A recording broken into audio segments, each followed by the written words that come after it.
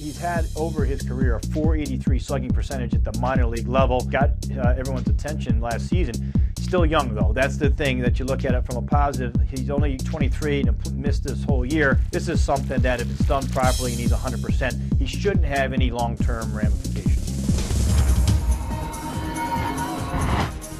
I'm Matt Waymeyer with the MLB.com FastCast. One of baseball's emerging young sluggers is likely to miss the entire 2016 season, as Yankees first baseman Greg Bird will undergo surgery on Tuesday to repair a torn labrum in his right shoulder. The 23-year-old's ailment is actually a reoccurrence of an injury from last May, which landed Bird on the disabled list for nearly a month while with the Yankees' Double-A affiliate in Trenton, New Jersey. He returned to the field following a rest and rehab program, but throughout the offseason, Bird's shoulder pain gradually returned during workouts. After he was called up to the majors in August, Bird eventually took over starting first baseman duties once Mark Teixeira went down with a season-ending injury. In 46 games, Bird produced an .871 OPS and slugged 11 home runs, which equates to 39 long balls over the course of 162 games.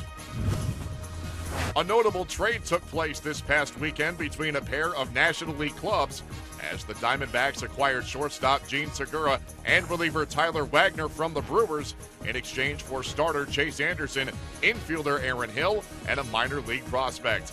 Diamondbacks general manager Dave Stewart shared his thoughts on the five-player swap and where Segura and Wagner fit in with the new-look ball club.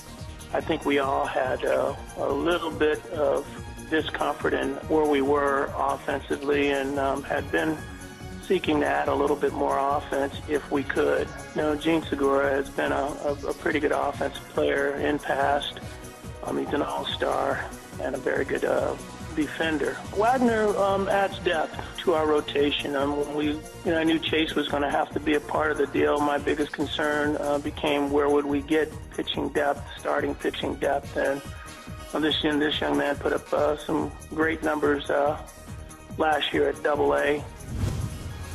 And finally, an innovative billboard in Kansas City is serving as a joyous reminder of what the Royals accomplished last season and what they hope to duplicate at the end of the 2016 campaign. Royals fans traveling the highways of Kansas City will now have their very own chance to be on the receiving end of a celebratory shower courtesy of World Series MVP Salvador Perez. The three-time All-Star and three-time Gold Glove catcher was all smiles upon seeing his image on the billboard and even pitched his own idea for a Twitter campaign.